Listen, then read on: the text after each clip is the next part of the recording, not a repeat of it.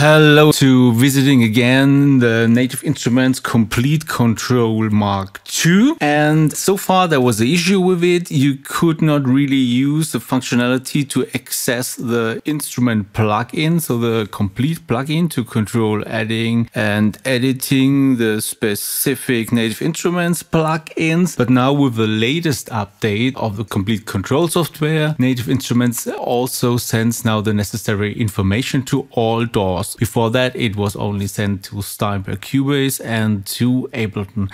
But now we also get the data for Bitwig, Reaper and so on. But there are some hoops you need to jump through. As you see, I already added the Driven by Moz extension with the Komplete Kontrol Mark II and it's running nicely. What's not yet running nicely is the control of the specific plugin and browser mode. So what we need to do is first let's add a Komplete Kontrol plugin.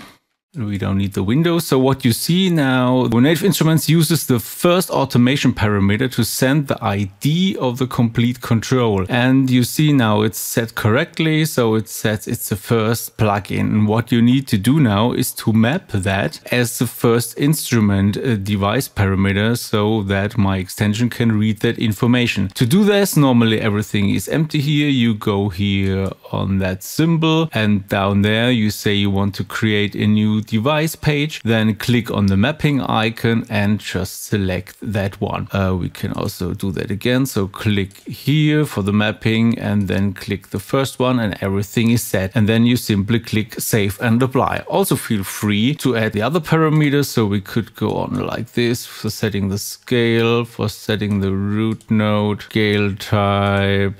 What else do we have? Scale key mode and the chord type, scale bank and the chord position. Click on save apply and then whenever you start up Bitwig Studio, the setting will already be correct for you. There is now a second issue we need to fix. If you look now, if you do a second track which contains the plugin, you see strangely there is the same ID set. And let's go back to here. So you see both have the same ID 0. So this will also not make it work. I found out by accident that the actual problem and reason for that is that if you have set the plugins to be encapsulated to each other, it seems that the Komplete Kontrol plugins cannot talk to each other and cannot test for their ideas somehow. So what you need to do is you need to select one of these two modes, but you will lose with that the feature to encapsulate each of your plugins in its own process. So if one crashes, everything crashes. So a little bit of a drawback, but so far I had not a problem with that. Select one of these and then IDs will work. To make it work, you either need to reboot or reload your project. Just let's create a new one which shows the same thing. Go here and say let's create a new project. Activate it.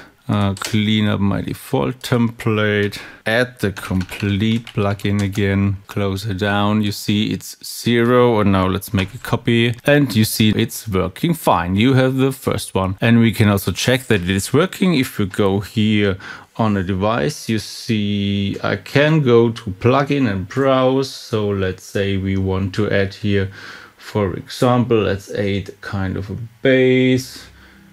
Okay, load that up.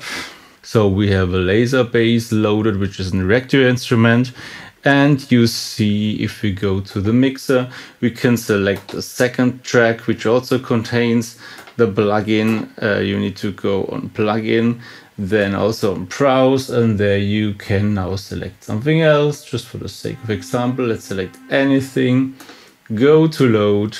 And there you see we have here the session string. And if you go back to the first track, there will be also the reactor again. So this is also working nicely. And that's what you need to do. And if you did it once, it's always working. So remember, add the extension, map the first parameter and change the plugin handling. Okay, I hope you have some fun now with it. And don't forget to make some funky music.